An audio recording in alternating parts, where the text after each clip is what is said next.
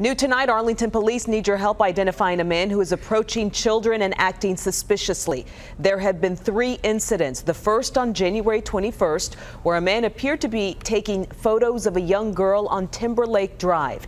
10 days later, another girl under age 10 reported a man touched her inappropriately over her clothing. She was playing in an apartment courtyard on Springcrest Drive.